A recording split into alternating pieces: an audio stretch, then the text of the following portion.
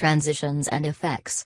With Windows Movie Maker you're given a wide variety of transitions and effects which give your movie extra feel, and will cover how to add both to your sequence.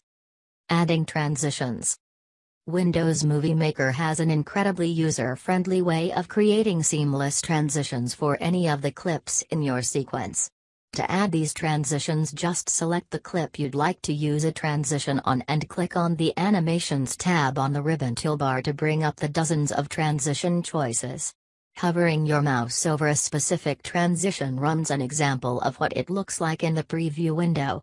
Once you've decided on which transition you'd like to use, just click on it and it becomes attached to the clip.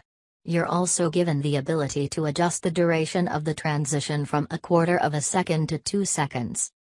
Note: when attaching transitions, Windows Movie Maker will attach the transition to the clip directly in front of the cursor, so keep this in mind when selecting which clips to add transitions to. Adding effects. Windows Movie Maker also comes stock with a deep set of visual flair to add to your sequence via effects. Located under the Visual Effects tab on the ribbon toolbar, previewing the wide number of effects is like previewing the transitions. Just hover your mouse over a specific effect and the player displays a preview of what the effect will look like in your movie.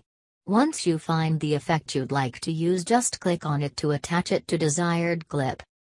Removing transitions and effects. Removing transitions and effects from your timeline is just as easy as attaching them.